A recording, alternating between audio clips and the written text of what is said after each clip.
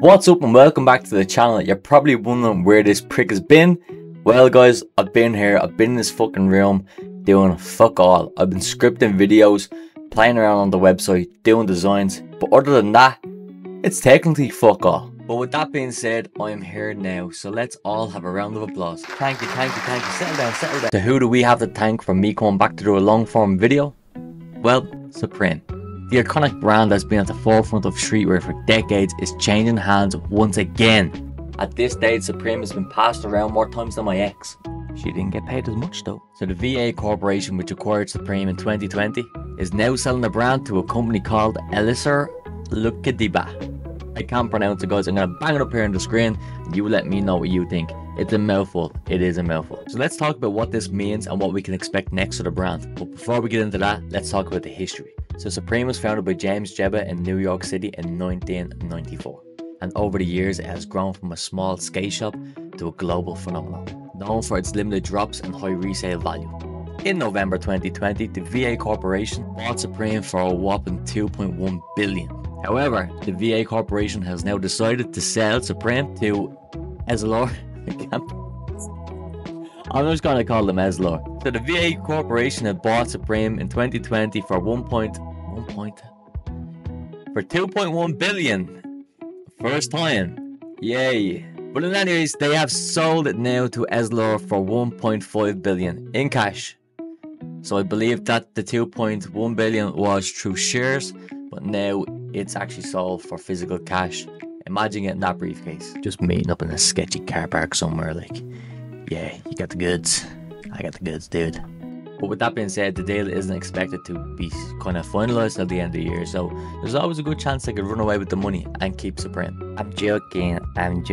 So let's get into why this sale happened. Well, we don't really know, but we can go off assumptions. For one, the VA Corporation may be looking to refocus its portfolio. Supreme, while it's intensely popular, it operates differently to other VA brands, such as the North Face and Timberland, where Essilor is known for brands like Ray-Bans and Oakley. So you could say that they're a fit new owner. They have a strong track record for managing high-end brands. Now let's talk about what we can expect next for Supreme. First of all, product availability, okay? This is a big one, guys. One of the hallmarks that Supreme has is its product availability, guys. Limited releases it's a part of the brand's identity. With Essilor's backing, we might see an increase in production, but it's crucial for the brand to hold that exclusivity. I can't even pronounce the word. I don't know what's with me today, guys. But it'll be interesting to see how they balance the increase in availability and then maintain to the course. Yeah. Do you get me? I mean, we want more, but is it gonna damage the resale market? I know there's some of you out there that is only interested in the resale market. With that being said, make sure you go on to our Depop. The Depop link is in the bio. You can cop sneakers like these and many others. Okay?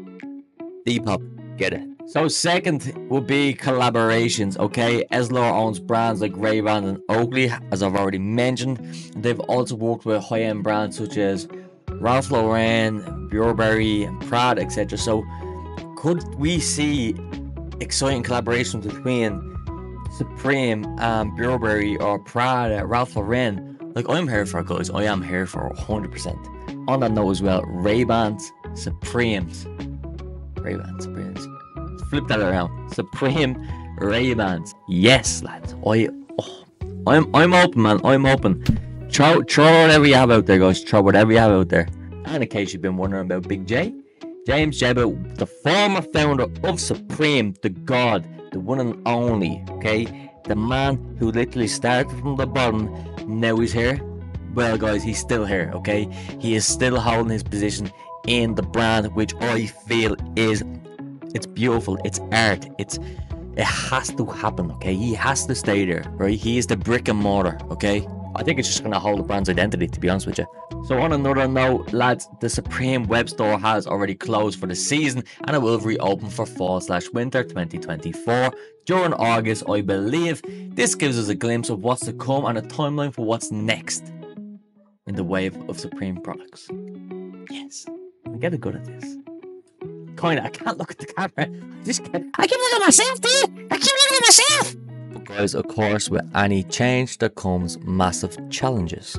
Supreme has built its brand off a very particular culture. Maintaining that while scaling up can be crucial.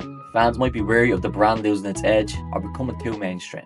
Essilor will need to tread carefully to ensure Supreme's brand identity. So there you have it. The sale of Supreme to Essilor marks a new chapter in the brand's history. While there are some exciting opportunities on the horizon, there are also challenges that come with growth and change.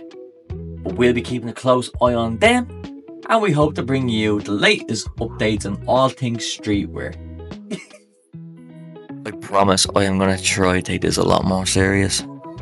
But until next time, don't forget, wear the street, like, subscribe, comment, and share, double click, pleasure yourself. Until next time, pleasure yourself again. Alright gentlemen, I want you to repeat after me, just how I do it. Ready?